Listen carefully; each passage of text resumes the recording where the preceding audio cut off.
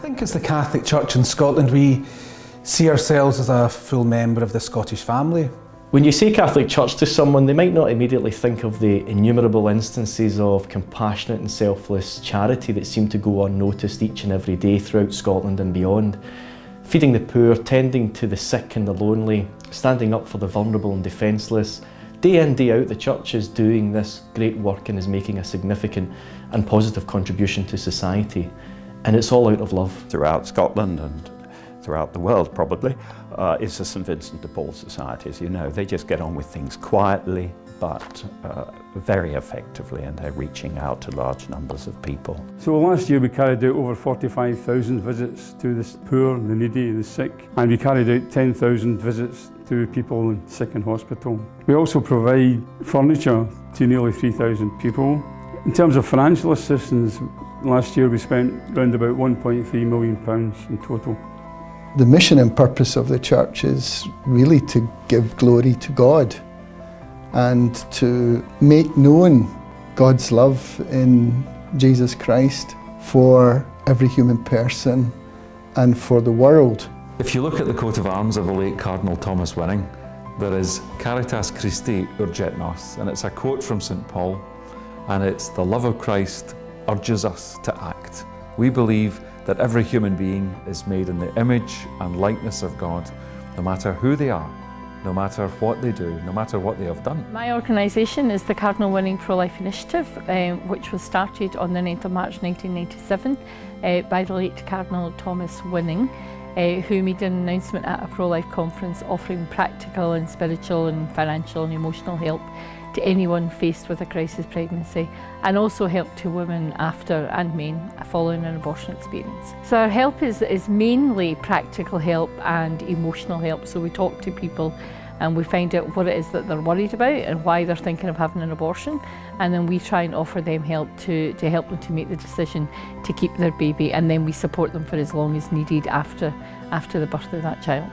But we have to remember that anything that goes against the law of God, or anything that goes against the law of what's so deeply human about us, which is written on our hearts, what we would call the natural law, is something we all need to be also aware of. Just because the law says something is possible doesn't mean to say that we should acquiesce to it.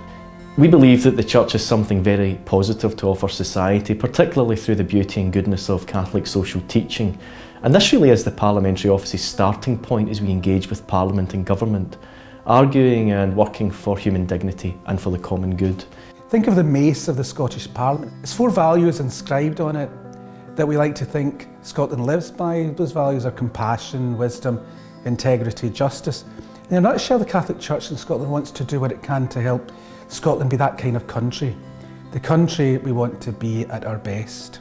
We're here in St Catherine's Mercy Centre, Lauriston Gardens, Edinburgh. This house has been here since 1861. We welcome people in, give a listening ear and whatever support they need. We have a homeless project on site, and the homeless project we serve 200 meals a day between morning and evening.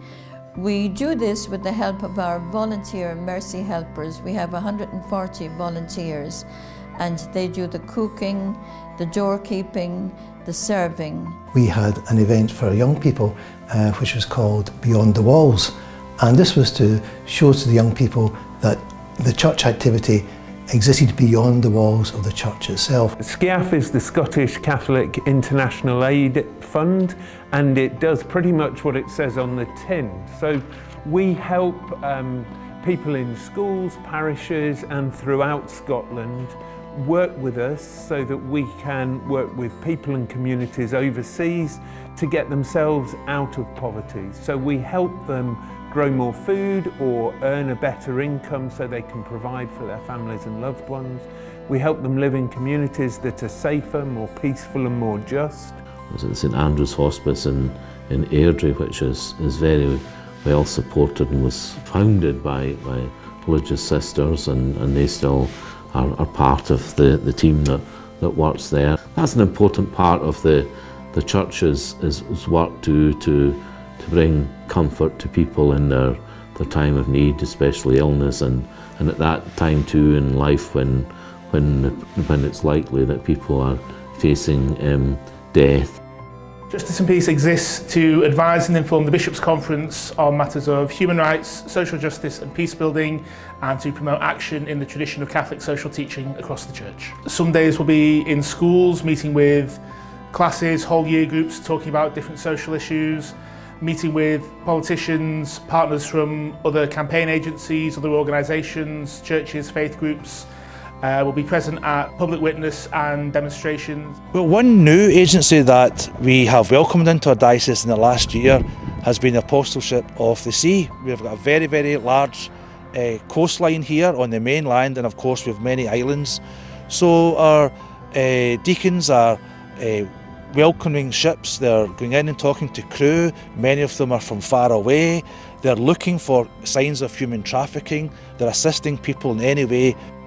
I've found since coming back to Scotland 5 years ago a wonderful thing, which is a great friendship between the Christians in Scotland, and it's been very, very interesting. In fact, it's been great to get to meet them bit by bit, the moderators as they come along every year of the Church of Scotland, the bishops of the Episcopal Church and the leaders of the Methodists and the other Christian faiths. I work with our committee for interreligious dialogue set up by the Bishops' Conference. It tries to make connections with people of faith and engage in interreligious dialogue, really.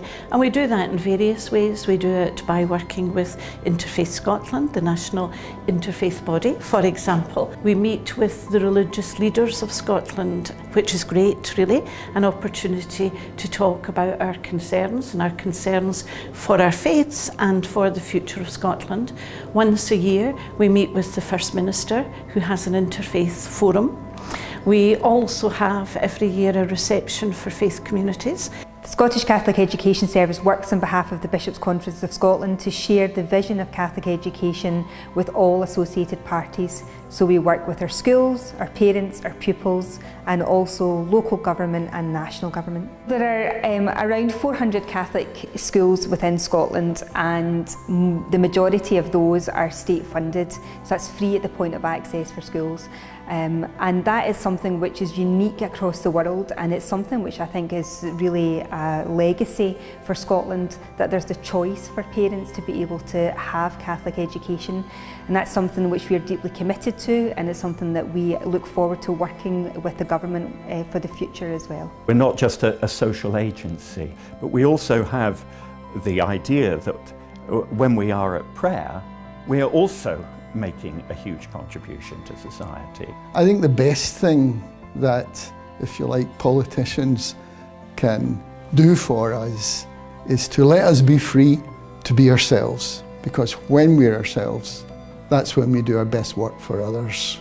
The other side of the coin is that when we're not true to ourselves, they should tell us so that we should be better.